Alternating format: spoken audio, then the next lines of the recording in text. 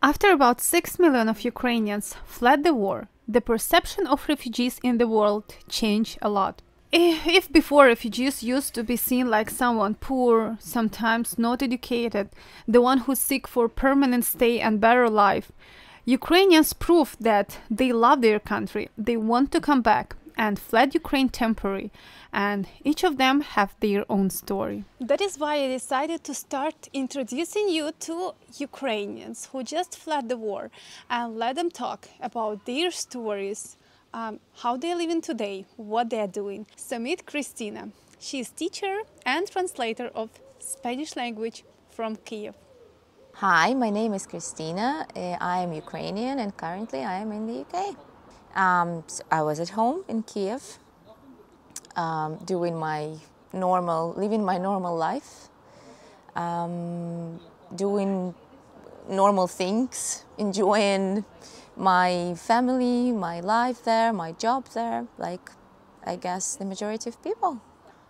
Almost a month, yeah, like 3 weeks. It was during the most difficult time in Kiev, during the Well, yeah, pretty much, yeah. Well, first I left for the Carpathian Mountains. So first I decided to do it step by step because it was way too difficult for me. So yeah, so first I decided to leave Kiev. And I went to the Carpathian Mountains to a city where my cousin lives and works, and I stayed with her for a month or so. And then after that, finally, when I got my visa, I went here. It's not that I didn't want to. It's more like, first, I was pretty decisive that I wanted to stay with my family in Kiev and I didn't want to leave. But then after, it's just that you have a lot of tension and you hear bombings and you see fear in others. And then almost everybody left. And I remember that I stayed with my parents, and in our building, we were like 3 families.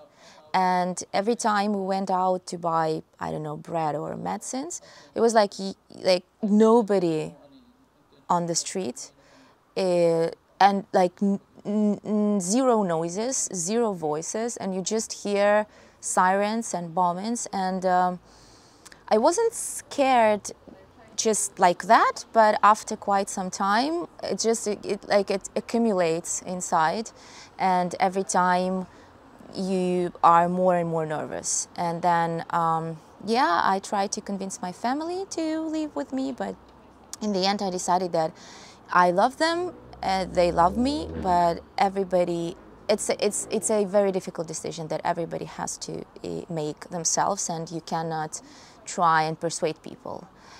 So yeah, so I decided to leave at least for a month or so, just to see how things were going to develop. And yeah, and I decided to go and stay with my cousin, and then I stayed there.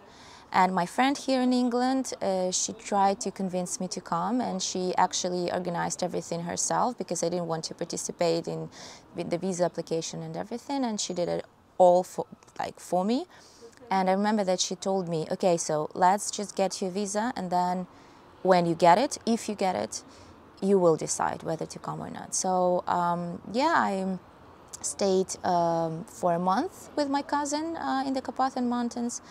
And after that, I had to to give back the flat where I was staying. So I didn't have a place to stay there, and I had 2 options: or go back to Kiev or come here, because it was just a very good timing, because I got my visa that last week that I could stay there, and I was in crossroad deciding what to do. And yeah, I thought that why not? And my main aim was that maybe here I could be more helpful for my country, because yeah, I could go back to Kiev and just be with my family, with my loved ones. But then I didn't know how to help there. And then in Ukraine, people are helping a lot. And I thought that we could also use some help from outside, spreading the word, talking about our situation, convincing people to help, and also supporting our people here. So yeah, my main aim was to, if I could be more helpful here than in Ukraine, then I would prefer, of course, to be here. So it wasn't about my safety, it was more about where I speak languages. So yeah, it was more about where I could be more helpful. Well, my parents, well, my people, first of all, my parents, my grandfather, like my relatives, my uncle, my cousins.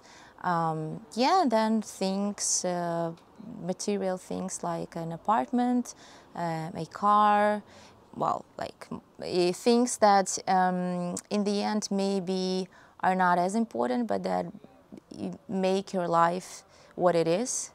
And yeah, it was very difficult for me also to leave my things behind. Simple things like, I don't know, my plants. I have a lot of plants at home, and I remember that they're like my babies. I just love them, and I remember that I was crying and I was actually saying goodbye to them because I didn't know if I would be able to see it all again. And like my walls, my furniture, my blankets, my dishes, like simple things that someone can say, well, it's not a big deal. It is a big deal because those things, they are like small pieces of a puzzle that in the end is your life. So yeah. Well, I entertain myself working, basically. Yeah, because I'm a teacher and I teach online. So my professional, like the professional side of my life hasn't really changed because I had worked online before, and now I basically keep on working with my students, with my classes. I have, yeah, quite a lot of work now, and I'm pretty active with that. And then my free time, I occupy myself with trying to help here, participating in different projects, volunteer projects, and yeah, just trying to go into protests, to our Ukrainian meetups, and participating in different events for Ukraine, to raise money for Ukraine. Yeah, so yeah, as I said before, my main aim was to try and be somewhat helpful here. So this is what I'm trying to do, to somehow justify my decision to be here. Yeah, I actually went back to Ukraine a month ago, and I am going soon again. I think that I could probably go back and stay in Ukraine, because I mean people are going back, and life goes on, and yeah, there's still bombing and there's still sirens, but in the end you adjust to every kind of situation. But then again, if I went right now, I would be I would be with my family, which is a very important personal thing, but I don't have like anybody there. And of course there are like a lot of volunteer projects that I probably could participate in, but I feel like here for now we have a group of very special people with very cool and interesting ideas, and I feel like I found my place helping. And I think that like maybe in general the things that I do are not as massive and important, but I also think that if everybody does whatever they can, like just small steps, in the end the general picture is very important, very nice. And I feel like now the things that I do here, they are important also for my country, and I could do more here than there, for example. So if I choose, like, okay, being with my family in Ukraine, which is important on the personal level, or staying here and helping to my country, I think that maybe, yeah, it makes more sense for me to be here for now. Food. I'm not a foodie, but and I like before I never even thought of like, oh, okay, so like I would miss I don't know, this or that, and every time I go to the supermarket and see those bowls of soup and half cooked food, it just makes me sad, and yeah. I miss my kitchen, I miss my stove. I miss simple things. I miss driving my car and sitting with the windows open, and yeah, like stupid, silly, small things, but in the end they add color to your life. So yeah, things like that.